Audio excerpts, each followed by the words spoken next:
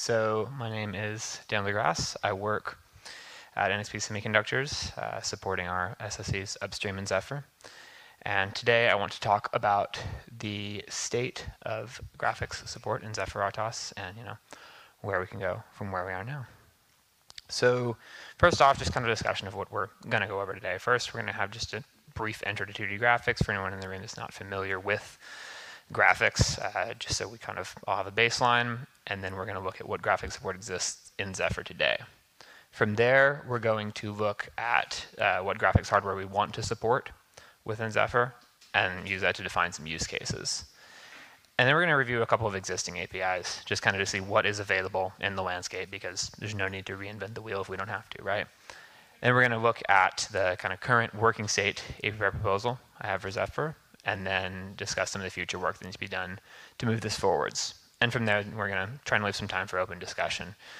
So let's go ahead and start just with a basic intro to 2D graphics. So there's kind of two parts of 2D graphics. There's vector graphics and raster graphics. So vector graphics is a mathematical description of an image. So the idea here is something like a font or a logo, anything that you can define with a series of curves and arcs and that can scale up and down. So for example here, this is just Zephyr rendered in a nice cursive font. And then with raster graphics, that's just a 2D pixel array. So it's best for stuff like photographs and other images. And if you can define it with vector graphics, you're going to be able to scale it. You're not going to have issues with upscaling, downscaling, interpolation, stuff like that. So now let's go ahead and discuss blending versus clipping. So this is two kind of additional things to be aware of with graphics. Blending is the idea of taking two rasters and mix them together. It's typically more useful when they have an alpha component. You can see an example here of a couple of different ways you can blend two shapes together, putting one over the other, and how the alpha components mix. You can also use that for kind of more complicated clipping operations. Clipping is kind of a subset of blending. It's, for example, when you're drawing a path, you can clip to within a rectangle right here. You can see you've got a circle path and you're clipping it down to get a different shape out of it. So that's just kind of a basic overview of graphics terminology. And now let's go ahead and jump into path. So this is kind of the final thing I want to cover with graphics. It's useful for 2D graphics because this is the way that you typically define a vector graphics definition. So like SVG uses this, right? Scale vector graphics. So 2D vector graphics engines use this as well. This is an example of a path here. Move a virtual cursor to a coordinate, draw a line to a different one, and then we have a quadratic curve, which just has one control point that denotes how that curve actually, the shape that it's going to have, and then a cubic curve, which the two control points there allows us to have an inflection point. Additionally, here you can use paths to define the way you're going to draw, say, a P, for example. With a P, you have the outer path, you define the outer shape of a P. We all know what a P looks like, I hope. And then you have the inner shape that's kind of just a semicircle. And what you can do there is you can define how that path is filled, right? So you can say if my pixel lies in multiple paths, then I'm not going to fill it. So that's how you get that gap in the middle of the shape. So this is kind of the way that you interact with a vector graphics engine generally, and it can help us define an API for how we would work with them in Zephyr. So now let's go over the current state of Zephyr graphics support. So first off, the CFP subsystem. So this is a subsystem that we've had in Zephyr for quite a while. It allows you generally to use character frame buffer fonts. So the idea here is that you can take a font and you can convert that into a raster, and then you can render it onto a monochrome display. There was also recently a PR merge that allows you to do basic shape drawing. But the key with all of this is that it's kind of monochrome only. So this is not meant for more complicated multicolored displays. There's no concept of things like blending or complex shapes.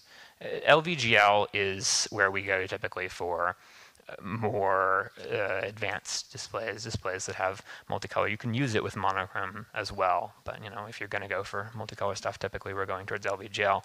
Upstream LVGL does have support for several graphics acceleration engines, but Zephyr currently doesn't enable this. So right now, I believe we're on 8.2 in our module revision, and upstream is 8.3.7 or something, but The Zephyr enablement doesn't have any of those graphics accelerators ported over. But LVGL does right now have a rich set of APIs the graphics accelerators can implement. It's just since we don't, we're doing all drawing and software with Zephyr right now. So with that, let's start discussing a couple of the hardware engines. The idea of going over these hardware engines is kind of just to give you an idea of what exists in the landscape, because obviously that's what we want to support. We want to try and define a generic set of APIs for Zephyr. So first off, these are two peripherals from NXP. So the first one, the PXP, this is a kind of architecture diagram of it on the side. It supports the ability of doing blending, so we can take two different surfaces, a surface with an alpha component and a process surface, and blend them together. And there's a subset of all the possible blending modes that you can do here with these two different buffers. And then beyond that, you can also do rotation after you've done that blending. So there's just a simple rotations, 270, 180, and 90 degrees. But you can use that, for example, if your output display has a different orientation than the buffer you're putting in. Additionally, you can scale and you can do color space conversion. So if you've got, an RGB 565 display, but you have an alpha component in the buffers you're putting in, you can convert it before you output it to the final display. Additionally, it has this feature where you can output directly to an LCD controller, and that's really interesting because it allows you to reduce the net amount of SRAM you're using. Generally, if you have the PXP in its normal use case, you've got screen size buffer, which on some of these larger screens can be quite a bit of SRAM, and then a second screen size buffer, and you're telling the PXP, go from buffer 1 and output into buffer 2 with color space conversion or rotation or something like that. But it also has the ability to kind of do a handshake process via, you can see here, this double buffer, the IRM double buffer, to handshake with the LCD controller and use a much smaller buffer to do that process of outputting the display. So then the Smart DMA is the second peripheral I want to cover here. This is a simpler peripheral, but it kind of has some of the same features, particularly pixel format conversion and rotation, and then this key one of direct output to display. So for both these peripherals, I wanted to highlight them because both of them have this ability to pipe directly to the display. And for anyone familiar with Zephyr's graphics API, or I guess display API right now, there's not really a way to write directly to hardware with something like rotation in the mix. You can say, just write a whole buffer to a display, but there's no way to say, hey, when you write that buffer, go ahead and rotate it or convert the pixel format or something like that. DMA2D is a peripheral from ST that I wanted to highlight here.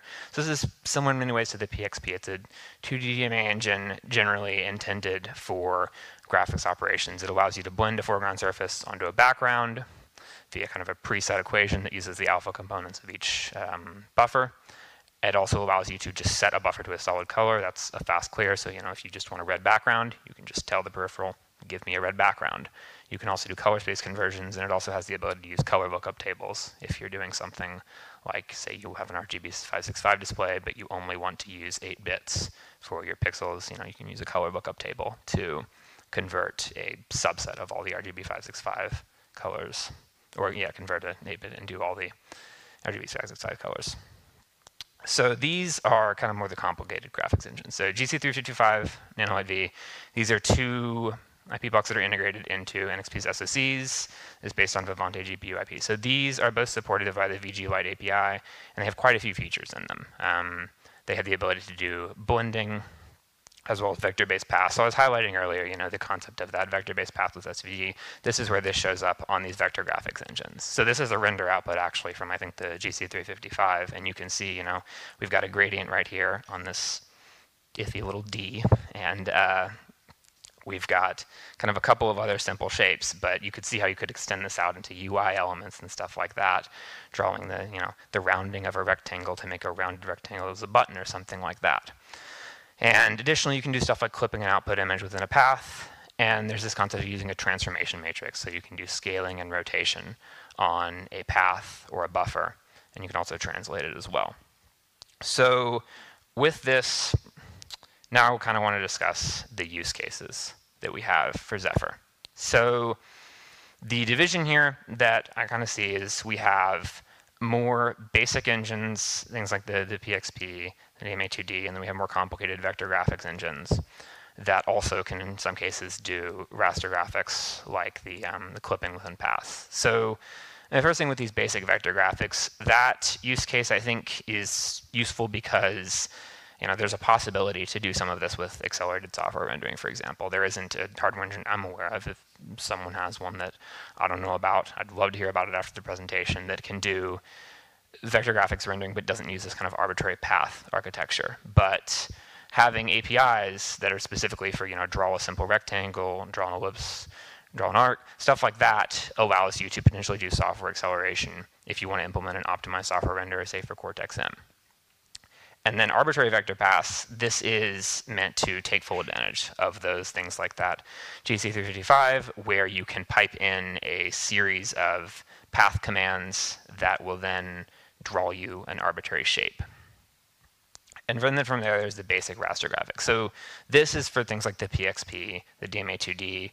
I think the reasoning here is essentially that we want to be able to support these with an API that just works for them specifically, and that doesn't, require them to implement part of the API in software. If you tried to do kind of the more advanced clipping or an arbitrary rotation on the PXP, you'd have to fall back to software acceleration, essentially, when the PXP was doing anything besides these fixed rotation angles. So we want to also expose things like blending there. And then for advanced vector graphics, that's again trying to take advantage of these more advanced vector graphics engines.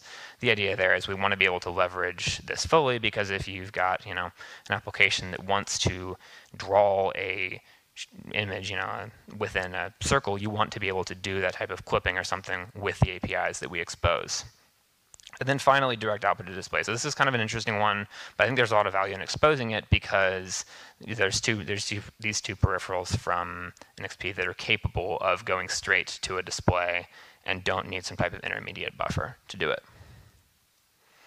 So now let's start looking at a couple of APIs. So the first one I want to go over is the VG Lite API. I mentioned this earlier. This is enabled for the Vivante AP.GPU, the GC355, and the GC Nano Lite V. And what this is capable of is essentially doing path drawing based on draw commands. It's primarily, it's in the name, Vector Graphics Lite API. It's primarily a vector graphics API, but you can essentially do path drawing with these draw commands. You can do gradient solid color fill, rotation and scale. If this looks a lot like the GC355, that's because this API in many ways is meant to support those GPUs, right? But it also enables raster graphics, and then a subset of this kind of ported up blending modes. That's just a list of all the different ways you can blend together two buffers. So this is designed by VeriSilicon for use on those Vivante 2D GPUs. But the problem with this API, in my view, is that it doesn't have simple graphics functions. So you can't really use it on something like the PXP or DMA2D. It's only capable of working with these more complicated engines. So we leave performance on the table for peripheral or for SOCs that only implement those peripherals. Additionally, we don't have a way to write directly to displays, which there, we're also leaving the ability on the table to potentially save SRAM by just piping directly to a display and not having a buffer we render back into. So LVGL backend, I want to highlight this one. It's not an API in the traditional sense, but LVGL has already done some of this work. LVGL has already worked with a lot of these IP blocks and supported them. And in doing that, they've had to define a way to interact with these IP blocks that is relatively generic. So LVGL has vector graphics APIs for drawing a whole bunch of different shapes, including like a polygon, but there's no support for things like arbitrary paths. It has raster graphics, the ability to do an arbitrary transformation, essentially, with output coordinates, and then again a subset of ported up blending modes.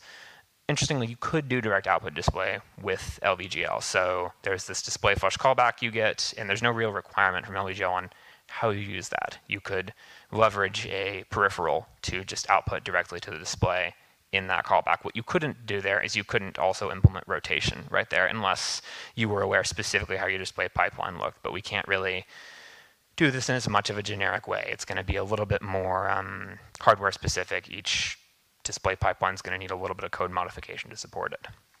And additionally, it doesn't have that support for arbitrary paths. But I think it's worth highlighting because it can work on all of the listed hardware engines.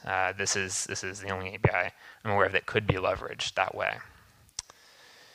ARM2D is one I want to highlight as well. So ARM2D is kind of in the early stages, but it's generally intended as an optimized software backend for Cortex-M MCUs, but it supports the ability to do custom GPU backends as well.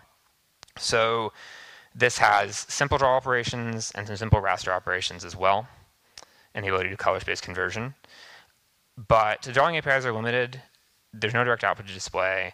I think the big thing here is that this is an example of doing software backends. It's something to look at as what can be done just as an optimized renderer on a Cortex-M MCU. So with that, I'm going to kind of go into an API proposal. It's worth noting this is certainly an initial draft, but it's kind of, I want to use it as kind of a discussion point, a place to start from to discuss, what do we want to do from here? Do we want to define an API? Do we want to use something coming from LVGL or from ARM2D? But essentially the idea here, we discussed the use cases and the API is intended to align with them. So we have the ability to do a couple of general shapes, and you can see on the side I've listed what each peripheral actually could do. So like the simple rectangle, that's no rounded corners, anything like that. That can be implemented on quite a few peripherals because a lot of these peripherals let you just do like a fast clear, and that's just a rectangle if you bound that fast clear within a certain area. And then we also have the ability to do arbitrary path drawing. So the value there is that we can still take full advantage of these more complicated peripherals, because where this would likely, at least initially, be implemented if we use an API like this is in LVGL, where you already have that backend. And then we could potentially use it for other graphical accelerators, or an application could use this directly. And then this GPU flush, I'll discuss it more in the next slide, but this runs all queue GPU operations. A lot of these GPUs have an architecture where you can queue up an operation, multiple operations, and then flush it out and run them all. And to take advantage of the hardware best, we want to queue them all up and then run them at, as soon as we want to render at the end. And then this write display is intended to satisfy those peripherals like the Smart DMA, the PXP, where you have the ability to output directly to a display. So let's go into a little more detail about how you would use the API. So the key concept of this API proposal is the idea of a render operations queue. On these more complicated GPUs, you can queue up quite a few operations before you actually do a render. I apologize if these APIs are a little bit small. I'll kind of summarize it. The idea here is that basically you are queuing up a series of operations. So you're queuing up like a draw operation for an arc, a draw for a line, and maybe a blitz, so a copy of an image. And then you are flushing those operations. So the idea there is that if you queue up multiple operations, you can get better performance out of your GPU, you can get better utilization. I don't know if anyone's at the GPU talk right before this, but yeah, you want to queue operations to do best hardware utilization possible. Then once you've queued up all these operations, you flush them out. So the typical use case is that you're going to, when you flush the queued operations, there's going to be a render that comes out to another buffer, and then you're going to take that buffer and stream it to your display with the display write API. But then we also want to, with this 2D write display, have the ability to output directly to a display. So in that case, you would call that API last in your process of queuing up operations, call the flush API, and then you'd get an output directly to the display hardware. So that's really meant to satisfy those things like the PXP, because we want to take advantage there of the ability to do something like rotation or scaling or color space conversion right at the end of the pipeline.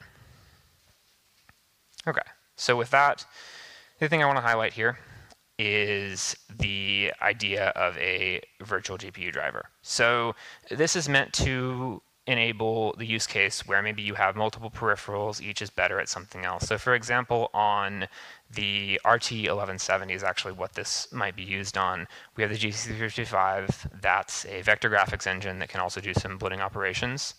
And then we have the PXP. And where the PXP can really be useful is something like display rotation at the end of your pipeline. So the idea here of this GPU shared node is that you can define multiple graphics engines that all implement this GPU API, and then the shared node will expose kind of a wrapper around the API. It'll implement the same API, but under the hood, if you call the API against the GPU shared node, it will route to whichever engine you need to use for the specific operation. So for example here, you've got kind of a call graph, right? There's the process of using the LVGL task handler, and then that calls a function that we would implement within the LVGL backend to draw a rectangle. And from there, that calls into the GPU API. And you can see we have two calls here because we're first going to that virtual emulated GPU driver, and then that goes down to the lower level. And then from there, we go into whatever hardware abstraction layer we have, and then directly with the hardware.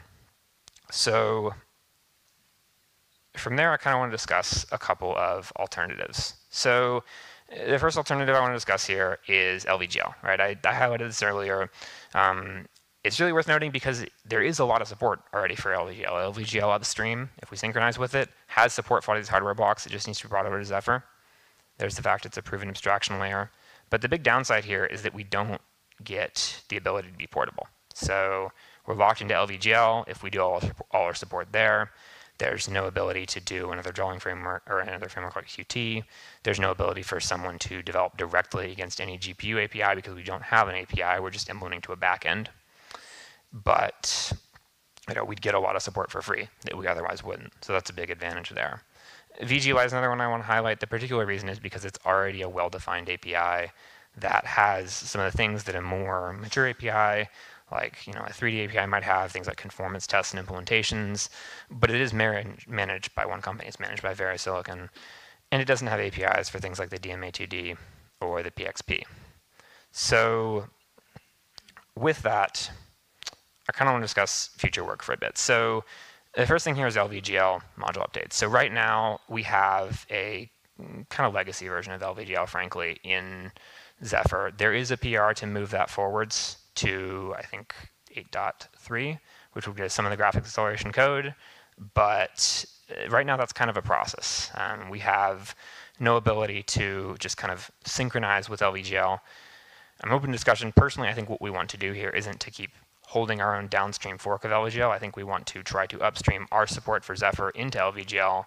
For example, we do this with MCU boot. We have MCU boot, we copy the upstream repo. And if you open a PR to the Zephyr version of MCU boot, you get told, send that upstream. And the advantage there is obviously we'd track upstream LVGL. We wouldn't have this issue where we fall back out of sync. We'd get that support right now. And even if we don't go the route of implementing in LVGL, we still need these module updates to use LVGL, which is kind of the primary graphics framework we have, because of the fact that LVGL didn't really finalize their definition for a lot of this GPU backend until the more recent revisions. From there, and an RFC here to open discussion, and then if we settle on something, actually working on API implementations. And yeah, that concludes my presentation. I wanted to leave a lot of the time at the end here because, frankly, graphics hardware is kind of proprietary. And I've looked around, I've looked at the parts that I'm aware of that are available, but I wanted to leave time to discuss what other use cases we think there are and what we want to support, basically. So yeah, any questions, comments?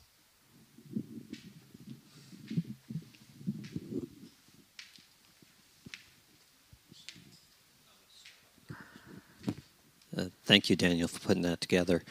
Mm-hmm.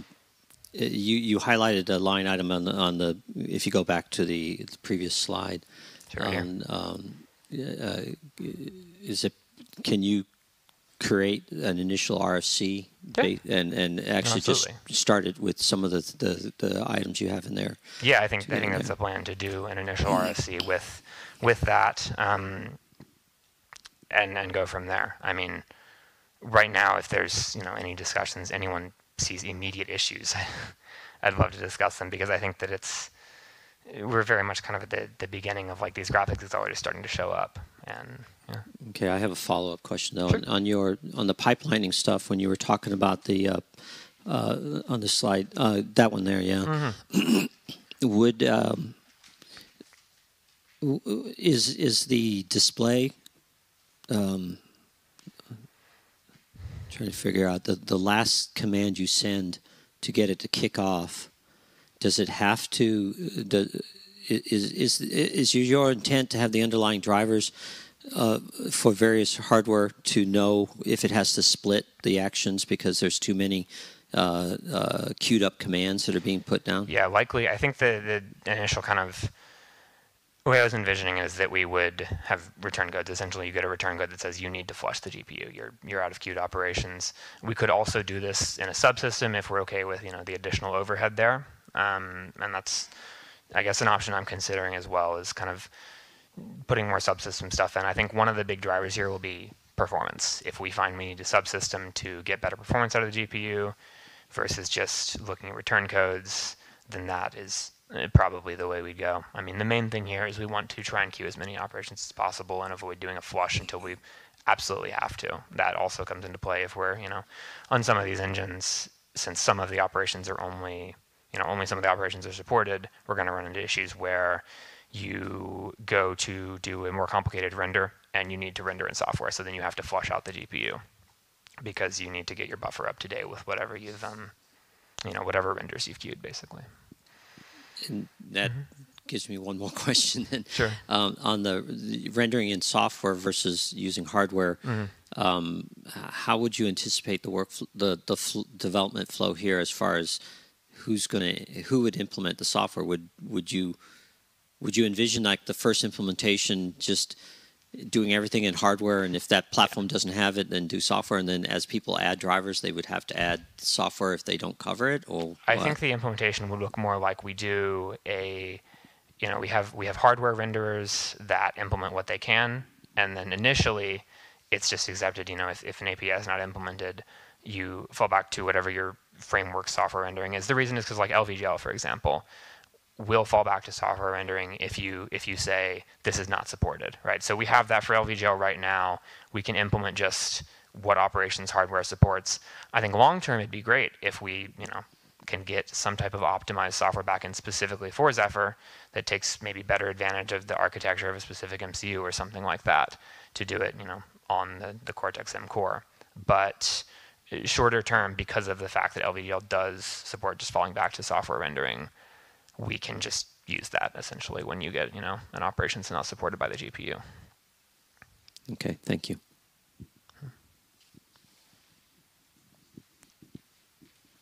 We actually have one question from the chat, so I just read it to you.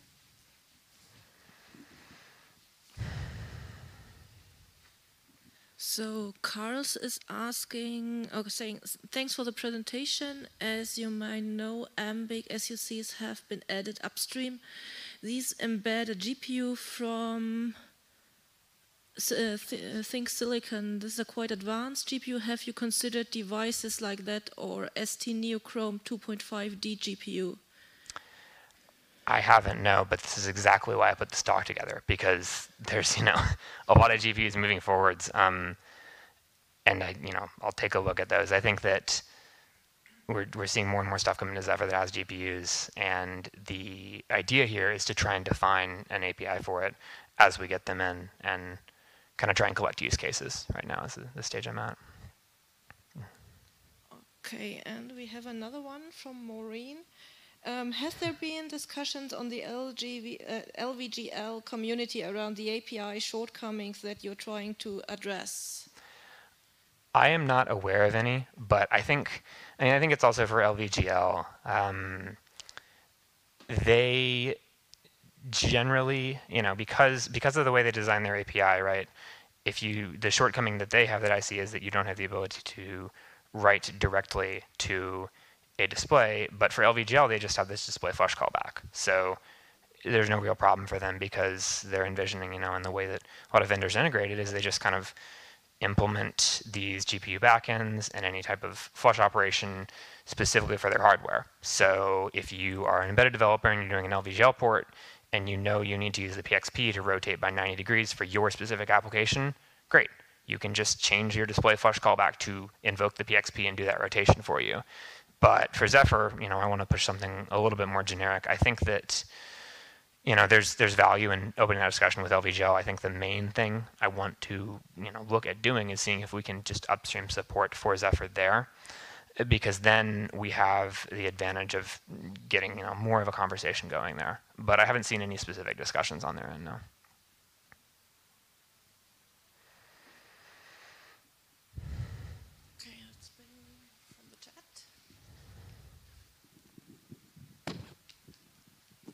So this is actually more for the audience here. Daniel's talk here was also somewhat converted to a birds of a feather, which is I wanted to help facilitate something here. I mean, how many here actually have platforms or whatever that they need to consider graphics support like this in their products or in their SOCs, right? So that's good to see. So one of the things that Daniel will get involved with here, though, is that the plan is to try to maybe set up an ad hoc or more official kind of working group type of thing within the Zephyr framework, so that we can get these discussions going and get some code put together that we can start trying these things out to see what's a good direction for Zephyr to go in. And he's very active in the Zephyr community, so you'll have no problem finding him and reaching him. But I would encourage each and of you guys who have an interest or have the expertise behind this to get involved and help flush these things out. The proposal he has up here is. Do you have any code yet on this? You have some code? Just the API definition. Okay. But I mean, no, but I mean, it's he has another job too, so. Yeah, no, I mean, kind of the stage I was at was I didn't want to go write a whole bunch of backends and then have somebody raise their hand and say, well, this is not going to work at all, right? Yeah. But I have done the initial kind of API definition and put together like structs and stuff like that you could pass in. So it's at the stage where we could, if this is the API we wanted to go with, we could start actually prototyping, somewhat close to being able to prototype out a driver and start seeing how the performance actually is. Right? Yeah, and I happen to know his manager, so.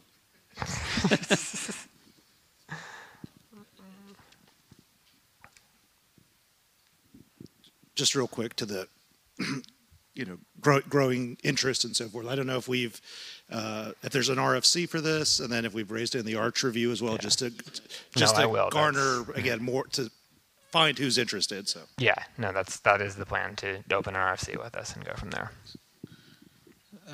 So is there also, or do you plan to also do some more support for intrusive stuff for scheduling jobs? It's something that I have thought about. I think, like I was saying earlier, the thing that's going to drive if we do stuff like scheduling jobs and stuff more like what Linux does with managing that is really going to be performance. If we're seeing that there's a lot of pipeline bubbles, a lot of issues we're running into with performance, I think it would make sense to start putting in some type of subsystem that handles job scheduling. But this being embedded, I don't want to put anything in we don't need, right? If it can work without it, we should do it without it. If we're running into a bunch of issues with performance, then we should start considering that, Yeah, that would also be interesting to see. I use some other kinds of tools, so it would be really interesting to see. Thanks. Sure. Yeah, thanks for talk and for driving this initiative. Sure. I think I really want to emphasize that I like this virtual GPU idea, kind of capabilities thing that will map pretty well to embedded hardware. Yeah. And I'm not closely work with GPUs, but at this conference I've seen 2 examples where the API can be kind of tested. It's smartwatches. 2 talks. One was shown at the booth, I think Nordic MCU showed it, and you could really test it, and it has a lot. That the smartwatch demo you mean? Yeah.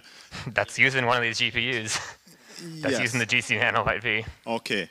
And another was the Zephyr smartwatch projects in 9 months. I don't remember the talk. But maybe mapping this API to that. At least for the second project, the code is open source, and it would be great. Yeah, no, I think that'll be, and I think the one that NXP has with the smartwatch demo will probably be one of the test beds for this to see how it actually functions, because it's a real use case, right? We can see how acceleration actually works. There's also, as we do API completeness here, we'll need tests that render rather than to a display to a frame buffer, and then MIM compare the frame buffer to what we actually expect. But yeah. Okay. Thanks. So actually, I tried to use LVGL with a 1064 and a 1170 to try and see what we could do. Yeah. And obviously it doesn't work like you said. So I was kind of curious. You said you had a PR. Is there something where, let's say, short term? Sure. Yeah. So we're using it with the 1064. Were you trying to use PXP or something like that? Yeah. So we're trying to use PXP. Don't have an open PR. I think short term we could potentially do the PXP as a DMA engine if we needed to. we can, if it's dirt, we can talk after and we can discuss it. I think there's also the fact that for right now, at least, there's always the option of just putting something in the LVGL flush callback, because that's still pretty extensible. But the PXP, I think, is one of those we could support without a full API for the case of like rotation or something like that, because it's just at the end of the pipeline. We could hook it in with the LCDIF driver or something like that if we needed to. Okay, I don't know if there's some like PR or something. I'd be interested to see. If Not we get actively, no, relatively but easily. Yeah. No.